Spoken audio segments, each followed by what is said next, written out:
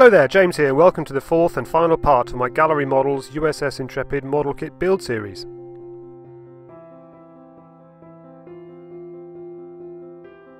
Since we left off in part 3 of this series, I've gone around the hull fixing all of the various photo etch railings in place, painting them all up and then applying any touch-ups. It was a long process, but with a bit of patience and putting some music on you can easily get through it.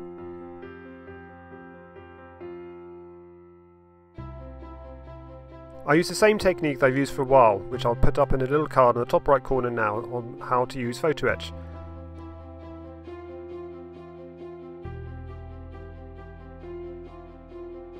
Once all the railings were in place on both sides, I nearly forgot to do the other. I went around and put on a few small antennas and then touched up a few bits of paint here and there just to make everything neat and tidy. Basically, I was procrastinating quite a lot because I was really putting off looking at what I really did not want to do in the first place, building all of the air wing.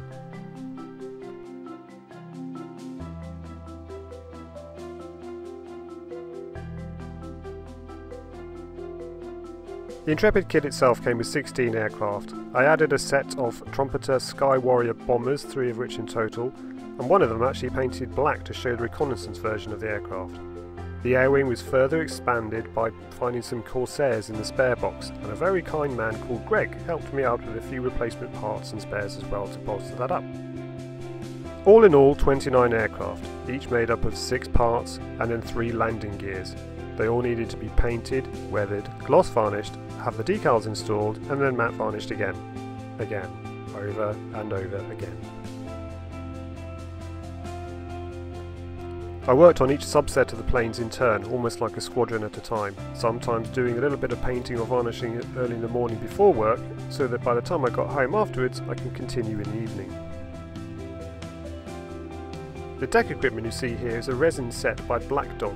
Have you seen the review I made of these? Check out the card in the top right corner if you haven't. These were all cut out, primed and then painted with flat yellow and then weathered.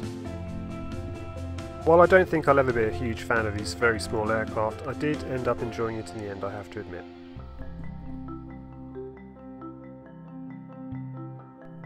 Once everything was complete and dry, I tried out a few different deck arrangements before fixing everything down with white glue.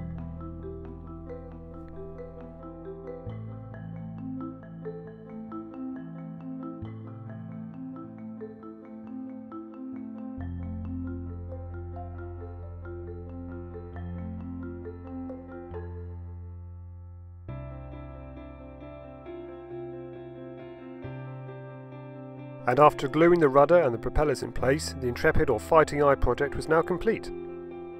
I really did enjoy every single part of this build, and I've wanted to build this kit for years. The Intrepid, believe it or not, is the only ship I've built that I've actually stood on, back in the late 80s in New York City. I learnt a lot from this build, using Mr. Hobby paints for the first time, weathering, less is most definitely more, and lastly 1:350 scale aircraft really aren't that bad in the end. I would highly recommend buying this kit if you can find one at a decent price. If you've built one already, please let me know what you thought about it. I'd really like to know.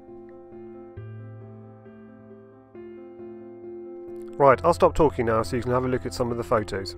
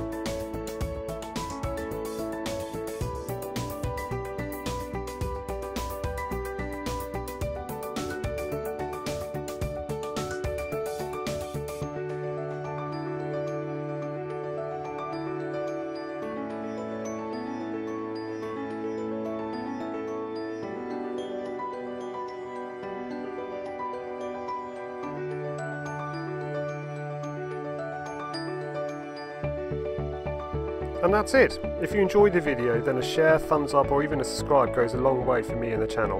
And until next time, happy modelling!